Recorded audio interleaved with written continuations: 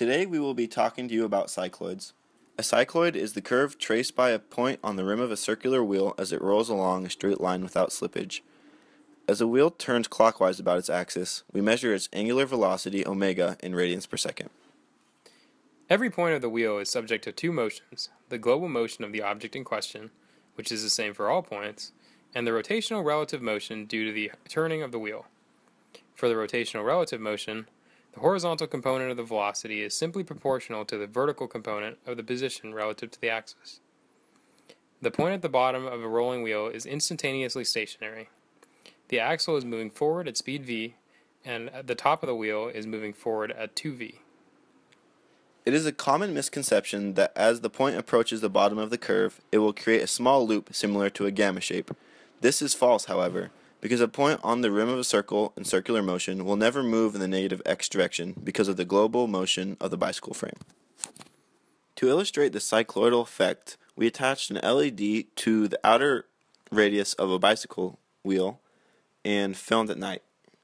You can see that the LED follows a radioactive frog-esque path while we rode the bicycle past the camera. When looking at the long exposure, you see it even more. For the second trial, we attached the LED closer to the axis of rotation of the bicycle wheel.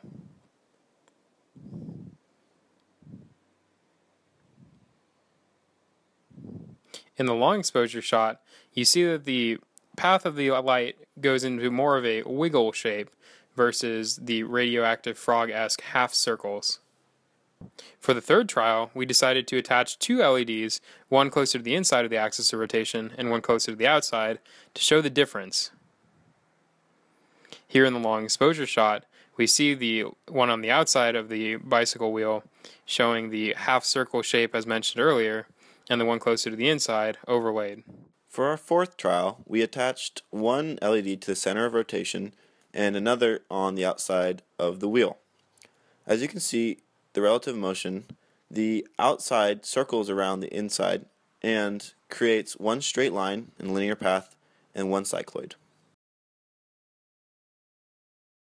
To help visualize the paths of the LEDs, we put two of them the same radius away from the center of rotation and 180 degrees apart. You can see in the long exposure that they have the same period. However, they are placed 1/2 circumference away from each other.